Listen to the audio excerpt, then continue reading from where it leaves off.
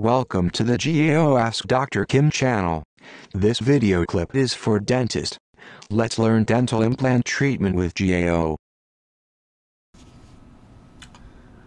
Hello everybody, I'm back, and today I'm gonna share a clinical case of simple number 36 left lower first molar monolithic zirconia crown with the digital workflow.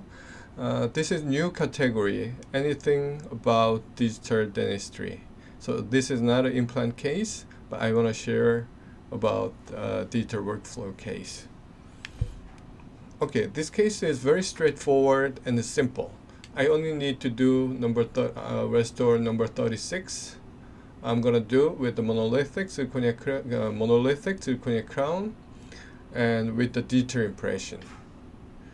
So recently I'm using brand new digital intraoral scanner from name is i-500 from the MEDIT, one of Korean CAD/CAM scanner company, and this is a movie clip of while I'm taking the upper arch. And the one thing you have to notice is number 26 has a metal occlusal surface, which will affect the result in terms of the occlusion of number 36. So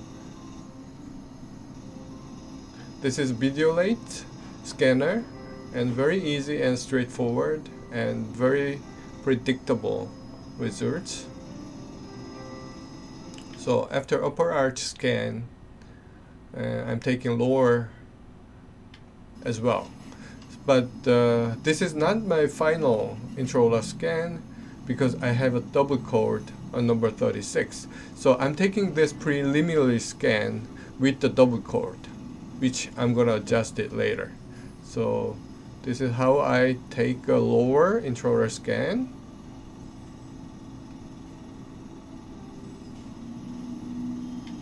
Okay, then I'm adjusting the lower scan. So I'm erasing the margin area, and I'm checking the contacts and all other parts is accurate. Then I'm erasing the lower number 36 margin area, which I'm going to remove my second code.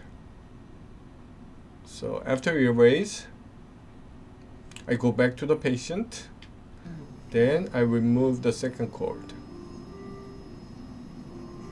Okay.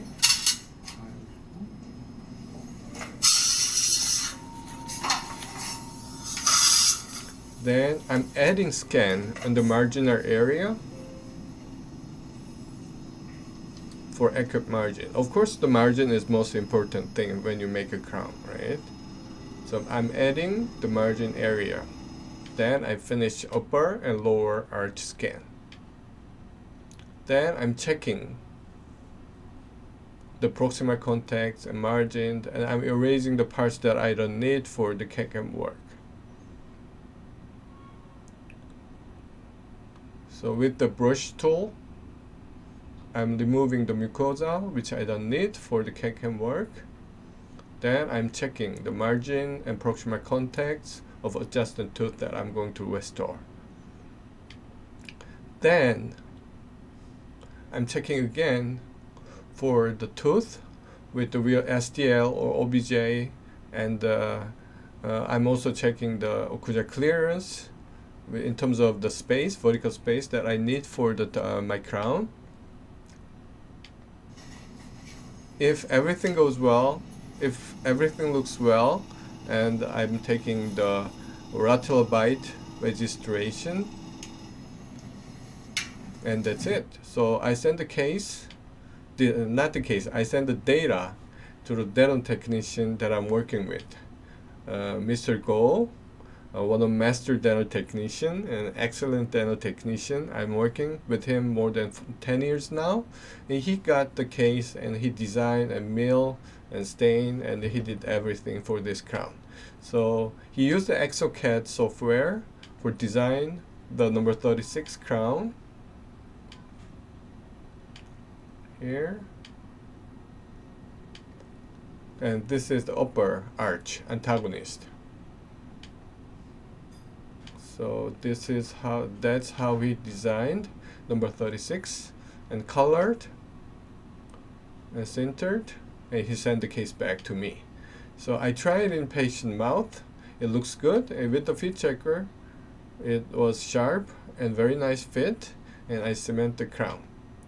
So if you divide the digital workflow like a workflow, this is conventional workflow, this is a mix with the digital and conventional workflow I use a lot of time, and this the last one is digital workflow. So if you name it, this case was done without model, so this is modeless digital workflow.